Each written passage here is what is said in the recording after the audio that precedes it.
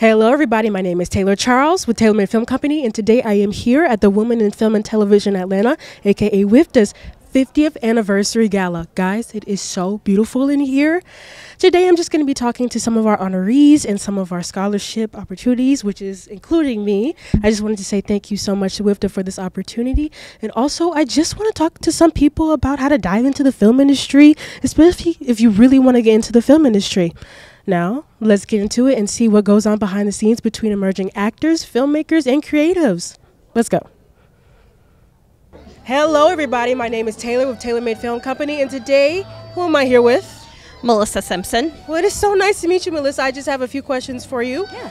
Pretty in-depth, so let's get ready. My first question I have for you was, what was the biggest challenge you faced when first entering the film industry, and how did you overcome it?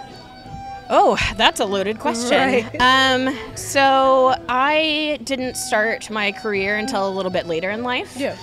I didn't go to school until I was 25. They called us adult learners. Right. And so I actually figured out that I wanted to go into film after my husband went to film school and graduated in 2009, and I had helped him produce some things. So I figured that was my calling, and I went into school. And having to put myself through school while working a full-time job, and then doing an internship on top of that, and yeah, it adds up.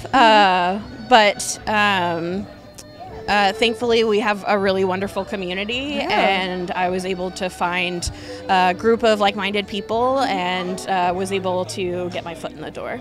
That is amazing. Oh my gosh. Well, this ties into my next question.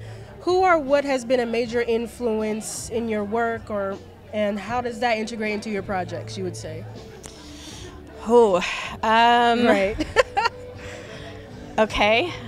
Well, in Georgia specifically, we have so many incredible women in film. Yes. That I've looked up to and admired, including Fran Burst, who's a former president of WIFTA.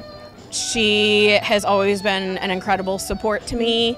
And then my friend, my partner in crime that I co-founded Film Impact Georgia with, Molly Coffey, who's also being honored tonight. She was a person when I first started, I was just amazed at what she was doing and admired her, and I've been lucky to not only befriend her but get to work with her as well. Yes, that is an amazing answer. Oh my gosh. I have one last question for you, okay, and then I'll be out of your hair.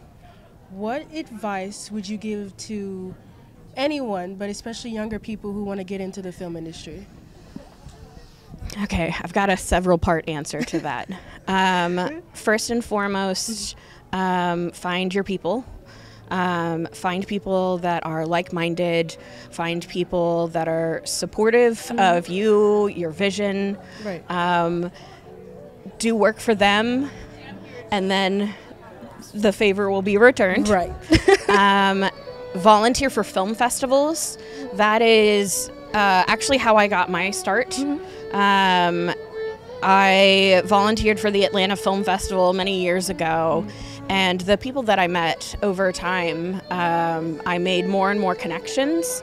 So I always encourage folks to volunteer for film festivals, and if in-person volunteering is not really your thing, you can also screen films for film festivals or read screenplays.